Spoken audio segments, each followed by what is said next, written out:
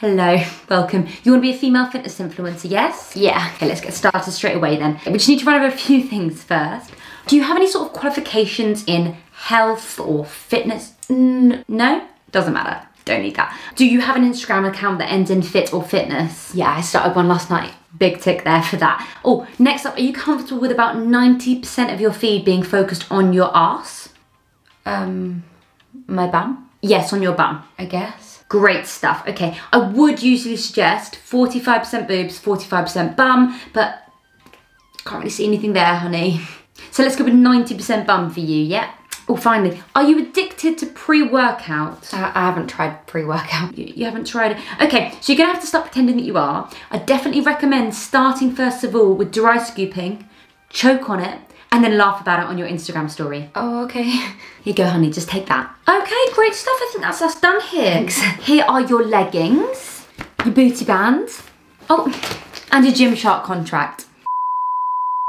Maddie R Fitness here, back with another video. And today I'm going to be talking about the female fitness industry and why it's kind of fucked. I wanted to do this video because I myself as a female was kind of tricked by a lot of things I'm going to be talking about. If you don't know much on health and fitness, as soon as you come into it, you get very confused and you believe everything you see online. So I decided to structure this video with 5 main points. These are 5 things which I think a lot of people aren't realizing female fitness influencers are doing and aren't even realizing it's actually kind of toxic. I feel like a lot of videos have been done on this about male fitness influencers, where a lot of people say that they're not natural, they talk about the supplements they take. But with female influencers, people just sort of let them get on. So I thought, let's expose it, let's talk about it today. So the first thing I want to talk about is the fact that all of these women have an incredibly low body fat percentage. I myself follow a lot of women on Instagram who have wanted to have a similar body to them. I wanted to look like them. So I look at their workout programs, I look at the diet that they promote. But realistically, these women have an incredibly low body fat percentage. So I looked into this more and the average woman has between 20 and 30% body fat percentage, which is a lot higher than I thought it'd be. However, I looked into this a little bit more and it was quite clear that 20 to 30% actually isn't that high. With men, it's more so, but with women, 20 to 30% doesn't look overweight. But the women that we're following on Instagram, these fitness influencers, have like 15% body fat and promote that their lifestyle's really easy and that their body was quite easy to obtain. To put this into context, this is J-Lo. And in this picture, she has between 15 and 17% body fat. We can't all be J-Lo. And if we do want to be J-Lo, and if we do want to be these fitness influencers that we see on Instagram and YouTube, you actually have to work for it. Number 2, we all have different genetics and people aren't talking about this enough. If I did the exact same workout and had the exact same diet as you, we'd still have very different bodies. Some women lose fat quicker in different places, and that's all down to your genes. Some put on muscle quicker. And a lot of these women on Instagram, these influencers that we follow,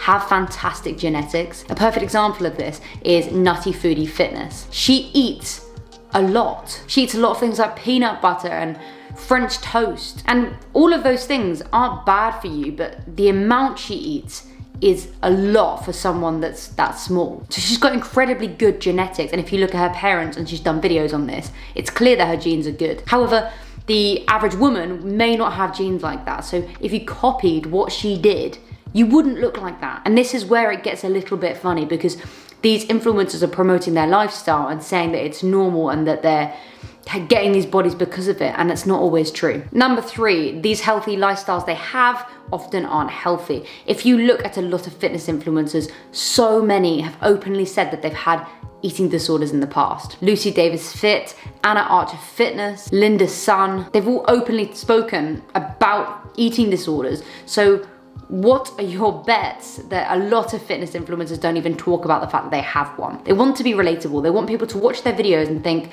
oh, I could do that, because then you're more likely to buy their products. I noticed this recently in a Chloe Ting video. She did a what I eat in a day, and the food that she was eating was quite substantial. They were very big plates. It was healthy food, but it was a lot of food. And you actually never saw her finish a meal. She would cut and say that she was gonna finish it off camera. I'm gonna eat the shrimps off camera because there's no way I can do this nicely in front of camera. Or it would just go to the next clip. And for me, I'm not saying that she's got an eating disorder and she's necessarily not eating that food that she filmed, or that she's potentially being sick afterwards. All I'm saying is she probably isn't eating those things every single day because she's absolutely tiny and also says she doesn't work out that much. Number 4, their aim is to sell you products. So that's how they make their money. So courses, supplements, clothes, and the best way to do this is to tell you that you have a problem and then they can fix it. However, sometimes they sort of slightly make up those things. So they tell you what your problem is when it isn't always that. Or they just make up workout routines which aren't necessarily going to work just because they need to stand out in the industry. So they'll sell you products which aren't always gonna work. Or they will work, but not in the time span that they say it will. I mean, you can see this in most YouTube videos. The thumbnail will say,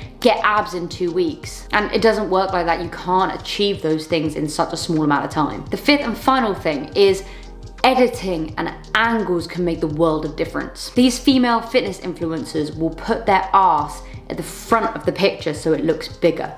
They'll use certain filters to make themselves look more toned. They'll make sure they take the pictures in the morning when your stomach looks flatter. They make you think that their body looks like that 24/7 when it doesn't. So those are the 5 things that I think need to be exposed about female fitness influencers. Things that aren't necessarily helping people wanting to get involved in fitness, in health. But if you have anything else that you think is pretty toxic about this industry or I've missed out, definitely put it in the comments. And if you enjoyed the video, make sure to give it a like and subscribe, and I'll see you in the next one.